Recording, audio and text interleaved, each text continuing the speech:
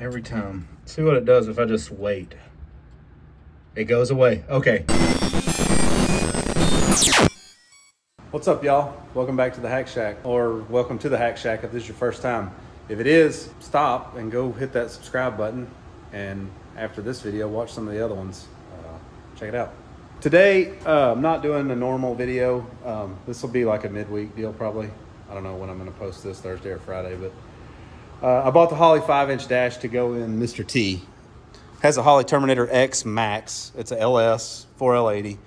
I've got the Holley 7-inch dash and the 3.5, which it goes up there, but it's hanging because I was playing with the 5-inch dash.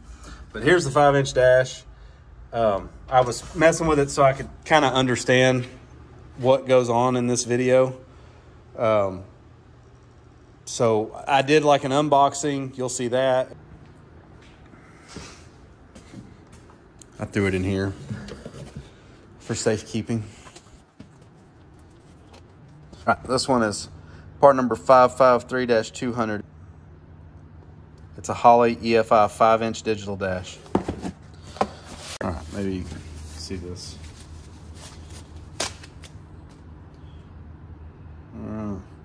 Here's the back. I guess it's got some mounts and a big cable, pretty large cable. It's got a mini SD. And that's the screen. And let's see. Let me get a tape measure. Show you what we're working with here.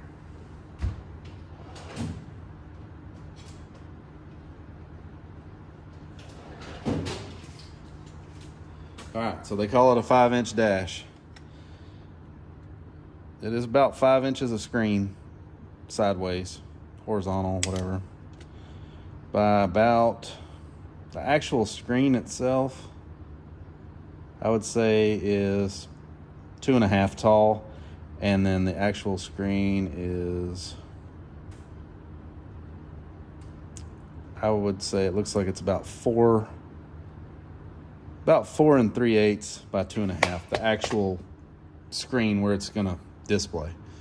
So I don't know, maybe they're, let's see, they used to measure the TVs. I don't know if they still do or not, but they used to measure them diagonal. And look at that, that is 5 inches diagonal, almost on the money. That's how they measure it. It's smaller than this iPhone I'm videoing this with, and it's an iPhone Plus. So it's pretty small. Kind of, I'm not gonna say disappointing, but I don't know. I just expected it to be a little bigger. That's what she said. All right, what else we got in here? We got the SD adapter.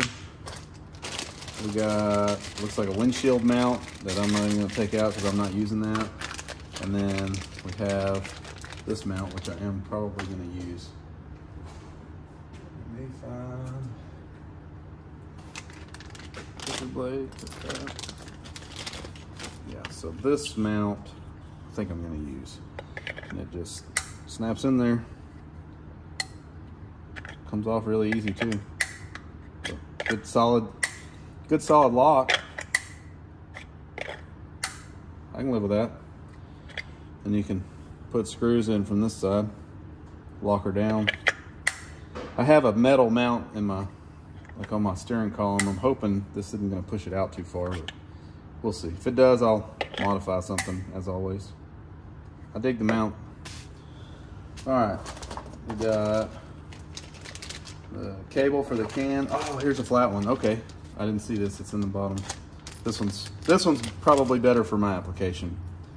It's a flat mount, or almost flat. Not totally, but really close. So that'll work. That'll be better for what I'm doing.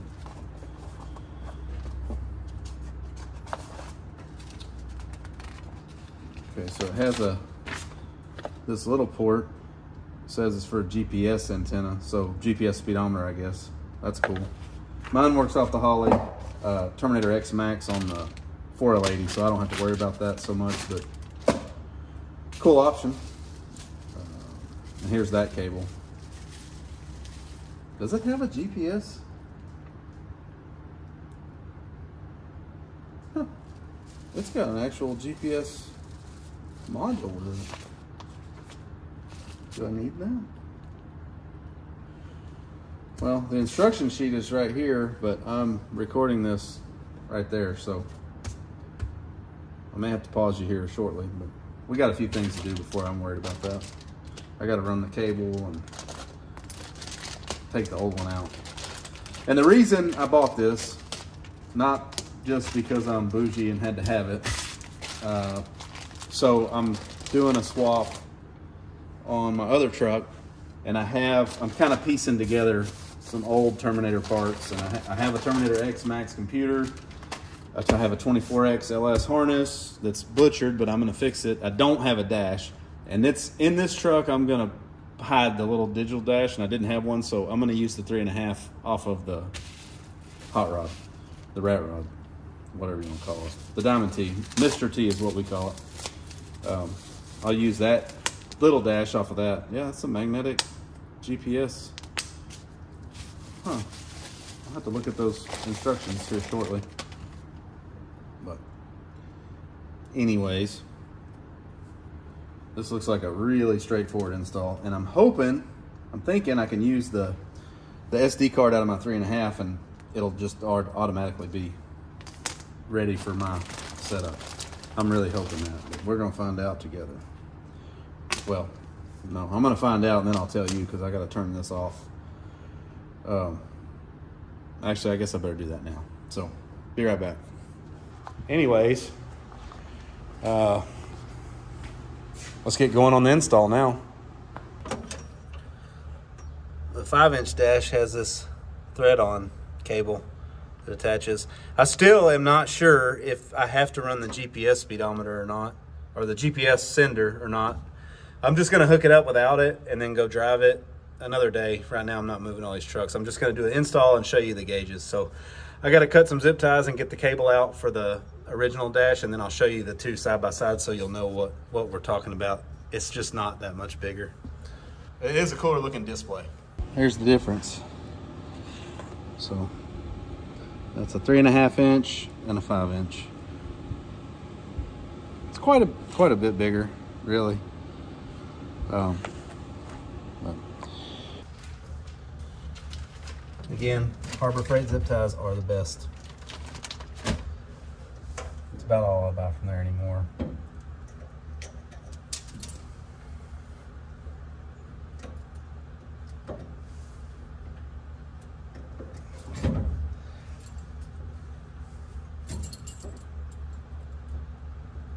I hope I can get to all the stinking zip ties without taking the dash out. That'd be super. We're gonna find out. All right, so the mount that I made for the 3.5 inch dash is right here. It's just welded to the top of this column support that I made. And this is that, and this is the bottom. So it goes like this, and the damn cable, the cable port is in the way, so I'm gonna have to mark it and notch it with a die grinder so I can put this in the center of that, because I can't handle it not being centered. So away we go with that. Put that about right there.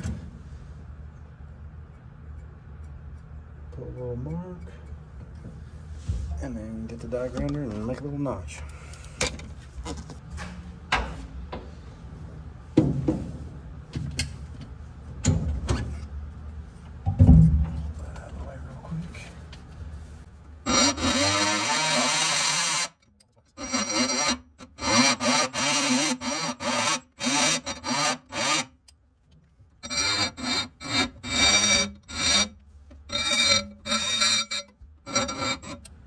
Calm down, it's a rat rod.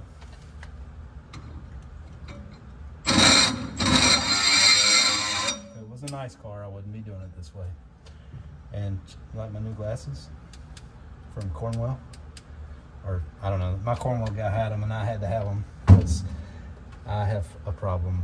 I have to buy new tools all the time. The latest, greatest, gotta have it. They work good. The little light's nice. All right. Now, does it fit?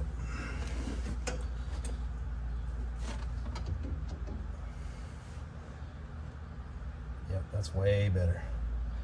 All right, so now I'll just fish these through there, and then I'll tie it up on the other side just like I had the other one. That was a pretty smart way of doing it. Made it really easy to uninstall. I'm gonna have to come over there to fish it through. Trying to make this video pretty quick. I'll probably edit out a bunch of stuff. That way, if you're just here to see this install, you're not watching a bunch of my bull crap. Ow, that was my head. So that goes vertical, just like this. Yeah, that'll work. And then just pull that back. That one out, just like that. Oh, that's actually really nice. All right, we'll get some double-sided tape.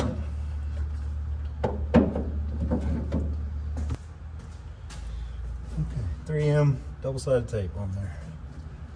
Now, put this, snap that in, and then I'll peel this. This is some of the best sticking double-sided tape from this. Sticks everything, including the backer plastic.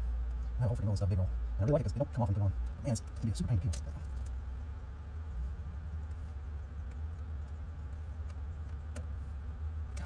Alright, now, just drop that down there. Put this cable in the notch. And I'm going to pray that I get it level on the first try.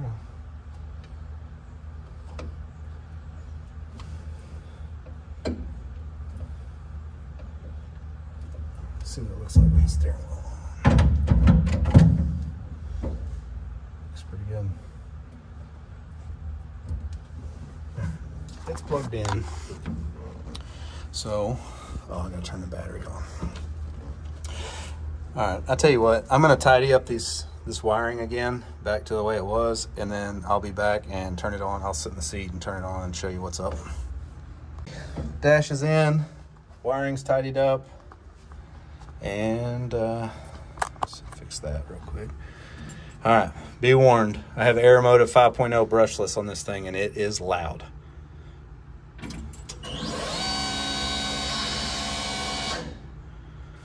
So I don't know if I'm gonna have to click monitor every time I turn it on, but so far, every time I've turned it on, I've had to click monitor, and I don't love that. I gotta find out if there's a way around that. I just wanna turn the truck on and be on monitor. So I set it while I was playing with it off camera. I don't know if you can see that or not, but all these are individual gauges.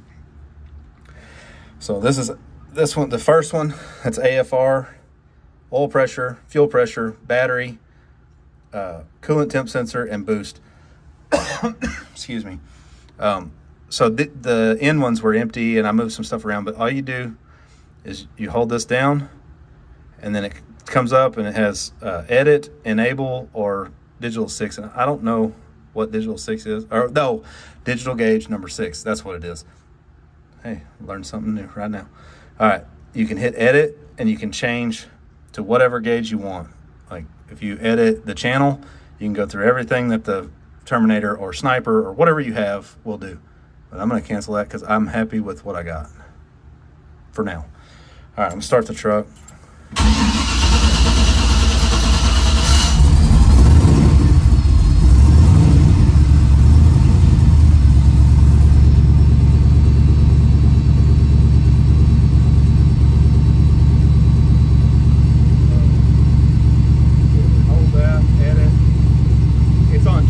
Speed, so we added it to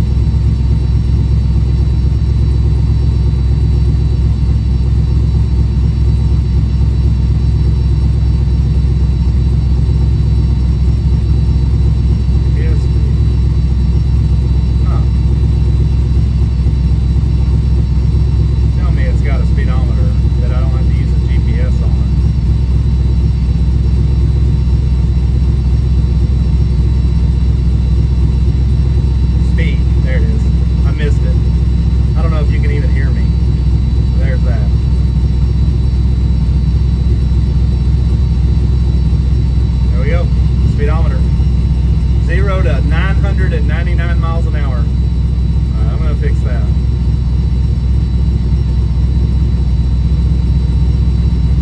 We're gonna go range.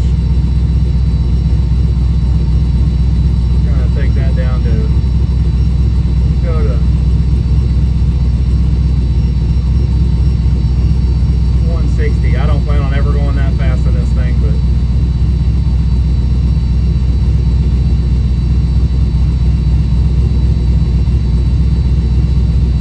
it's still showing a bunch. I'm just learning as I go. I don't know if you can hear me or not, but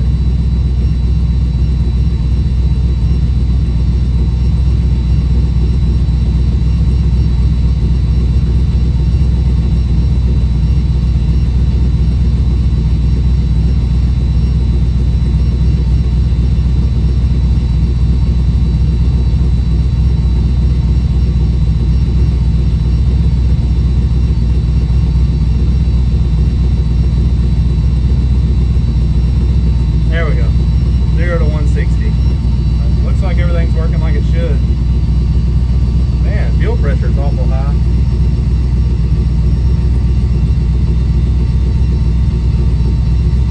Yeah, fuel pressure's high over here. I need to clean my fuel filters and adjust my regulator, make sure everything's right, but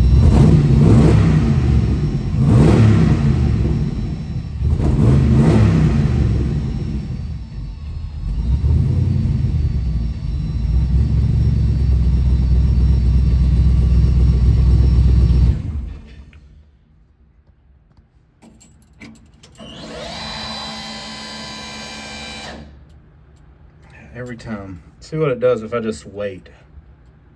It goes away. Okay. I don't have to push the button. That's excellent. All right. Well, that you seen it. That's it. I mean, thing installed super easy. I really like it. Let's see. Oh, okay. I had it zoomed in, but here's like my view. So it's perfect. It's right in the steering wheel. Like, I mean, I'm really happy with it for $400. I'm super happy, honestly. Let's see how it performs after I drive it a few times, but I like it. I think it's worth the money all day long. Well, that wraps up this video. I've tried it a few times, moved some stuff around. I checked it all. Everything works like it should. Very happy with it. If you're considering buying one of those to replace your 3.5, or if you just don't have a dash and you want a dash, honestly, I'd buy that over the 7-inch. It's cheaper and it's a little easier to deal with, and you get plenty of stuff with it. And it's like endlessly configurable, if that's a word. And if you can see that banner, they didn't give it to me. Nobody's paying me to make this video. I just made it because I had questions about the dash, and I found a few videos, and I don't know, I just figured I'd make my own. So thanks for watching. If you're still with me, check out the other videos. Like, comment, follow, subscribe, don't like, whatever. Later. Thanks.